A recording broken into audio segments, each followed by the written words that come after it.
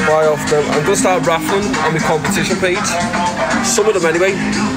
You go to that's my competition page. I'm going to start raffling diamonds on there. Up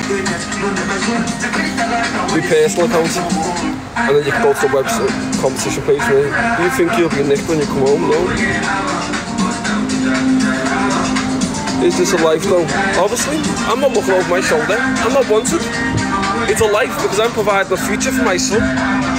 I could turn around and say to you, is it a life that you've got going to work 9 to 5, struggling with fucking bills, and fucking knowing that your kid's going to grow up and have the same sort of life as you?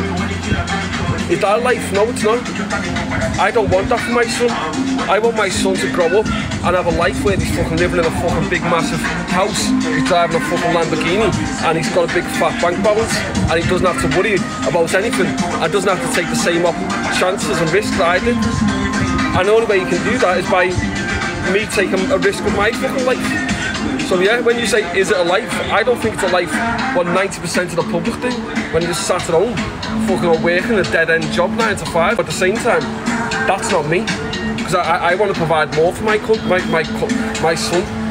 And he has a little cunt. But yeah, nice lad, he's a proper nice lad. He's actually sound. But he's, what's it about? I want more for my kid.